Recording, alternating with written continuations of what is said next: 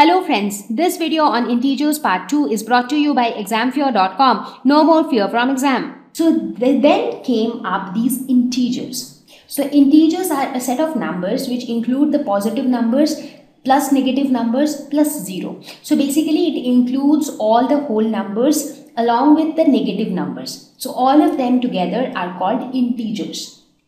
So to sum it up, we mean that now when we talk about integers, we talk about all the natural numbers like 1 to infinity. We also talk about the 0. That way we include all the whole numbers, and at the same time we also include all the negative numbers. So when we represent all of these on a line which makes the number line, so this is how it looks. You have 0 at the center. On the right side you have all the series of positive numbers. On the left side of 0 you have all the negative numbers. So this is how the entire arrangement of integers look like. So this means that integers include them all. The natural numbers, they are included within integers. So you see, these are the natural numbers. When you add 0 with the natural numbers, what do you get?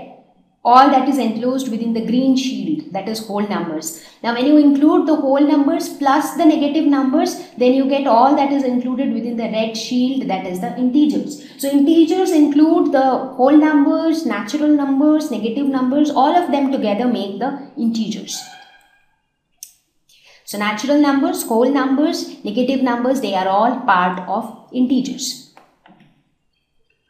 Now, how do we locate integers on a number line? So as I said that as long as we knew only about natural numbers or whole numbers, this is how our number line looked like. So it started with 0 and then it moved on till infinity. Now that we also know the negative numbers, it becomes something like this, where we have the negative numbers on the left hand side of 0. So this is how the integers look on a number line.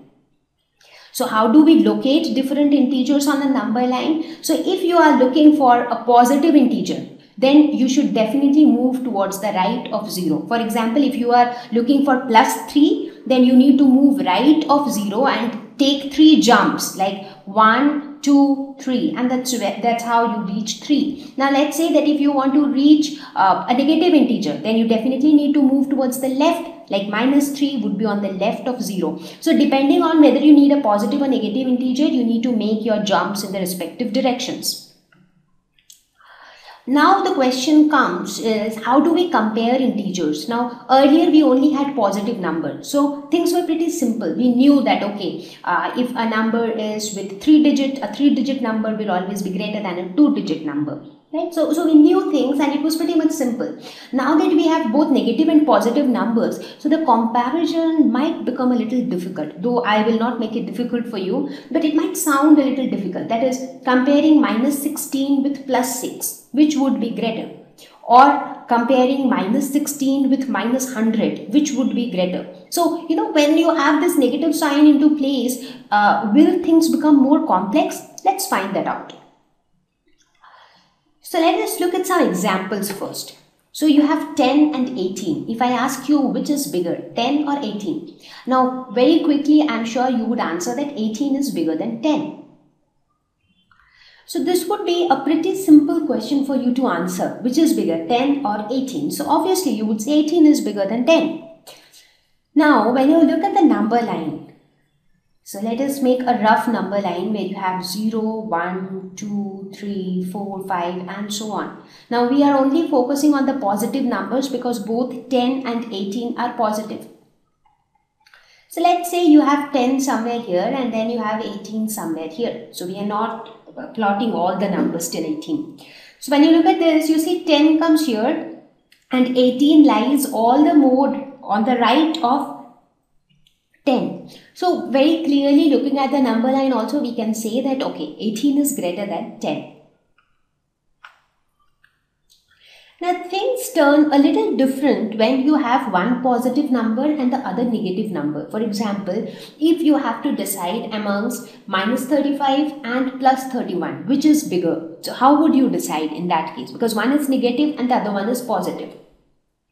Now again, let us focus on the number line. Now one important thing is that all the positive numbers, now gradually, have you seen one thing, that as you move towards the right on the number line, what happens? The values increase, like 7 is greater than 2, 18 is greater than 7, right? So as you keep moving towards right, the values keep increasing. Now this is true not only for the positive integer, this is true for the entire number line. So on a number line, the moment you move towards right, your values keep increasing. Now when you look on the negative number side, what happens? Here in this case, as you move towards right, you are actually moving towards numbers like -1, -2, -3 and so on. And these numbers are greater than numbers like -99 or -100 because they are located towards this side. So now when you look at the negative number line, you can see that you have numbers placed like this. So -10 and -2, if you try to compare these two, which is bigger? So -2 is bigger because -2 is located on the right of -10, and as you move towards right, the value increases, right? So basically, if you now focus only on the negative numbers, you see that in case of negative numbers, if you compare -10 and -2, even though 10 is bigger than 2, but -10 is smaller than -2. So the moment you put minus sign, their values, the relationship between the two integers completely reverses. So in this case, one number is negative, the other number is positive. Now quite obvious, all the positive numbers are located on the right side of the negative numbers. Therefore, all positive numbers are greater than negative numbers. So in this case also, 31 will be greater than -35. Let's look at this example. Here you have 103 or -108. So again, in this case, the positive number would be greater than the negative number, as I discussed. Now let us try to understand the comparison between two negative numbers, -35 and -31. Which one is greater? So as such, if you forget about the negative sign, then 35 is greater than 31. But the moment we put negative sign to both the numbers, the relationship becomes opposite. So we say that -35 is smaller than -31. But why? So I have already proved that using number line, that on a number line, anything that is on the right is greater. So -31 is on the right of -35, so it is greater. Now let us take a real life example and try to understand why -35 is smaller than -31. Now let's take the example of temperature. So let's say that you have gone to a hill station which is very cold, and moreover it is winter season, peak winters. So with each passing day, the temperature is dropping further. So initially the temperature was around 10 degrees Celsius. After a couple of days, it dropped to 0 degree, then to -5 degree, -10 degree, and finally it dropped to as low as -31 degrees Celsius. Now what is happening? Now as the temperature is dropping further, so the decrease is more, right? So what is happening? So as it decreased to -31, when it further decreased, it became -35. That means -35 is smaller than -31. Logically also it is smaller, right? So please do not keep this confusion in your head that 35 is greater than 31. That's fine. That's because both of them are positive numbers. So we are only bothered about their values. But the moment you put a negative sign to them, the relationship becomes just the opposite. So -31 becomes greater than -35. So when you place it on a number line, very simple thing that you need to remember is, as you move towards right, you move towards bigger number. That is the only thing you need to remember. So whenever you are comparing a positive number and a negative number, the positive number would be greater. If you are comparing two negative numbers or two positive numbers, just follow this rule.